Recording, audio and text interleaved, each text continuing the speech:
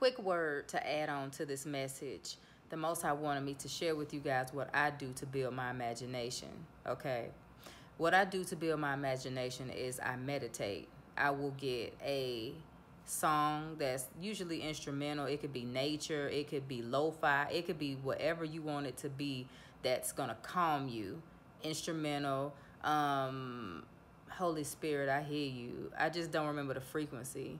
There's different frequencies you can listen to too.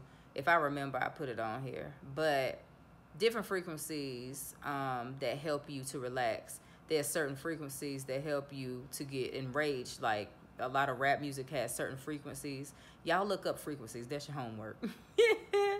But in the meantime, there are certain frequencies that help you to relax. And you can look up those. Put in like music frequencies on YouTube, or because you can get a better understanding. They'll tell you what the different ones are. Some of them are not good for you when you're trying to go to sleep, and others are. Okay, one is higher than the other, or some of those are higher than the other, and so forth and so on. But meditate for like 15 minutes. This could be before you go to bed. This could be any time of day.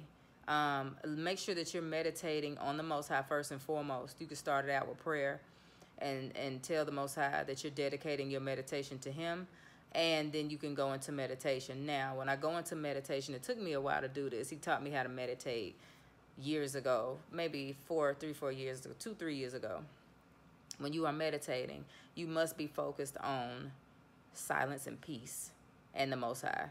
Now, once you get your prayer in, start focusing on seeing what you are waiting for the Most High to bring to pass, okay?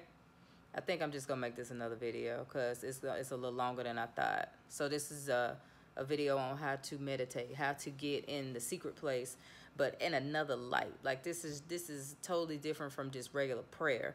You're actually getting into a meditative state, and you're envisioning the things that you want to come to pass as though they have already come to pass. And that's going to build your imagination, which is going to build your faith in the Most High. That's why I said pray before, because some people say, oh, meditation is witchcraft and this, that, and the other.